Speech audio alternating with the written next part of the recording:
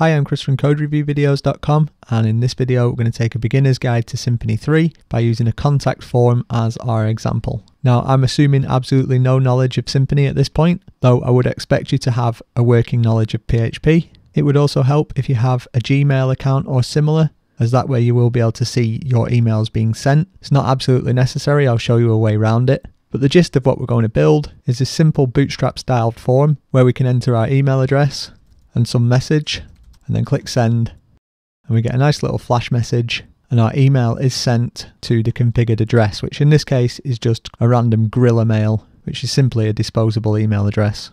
And you can see there our message is sent. And whilst this is a beginner friendly application, it is going to touch on quite a lot of stuff that you would do normally with Symfony. Things like controllers, Twig, working with forms, form styling, using flash messages, sending emails, redirects and stuff like that. So let's get started.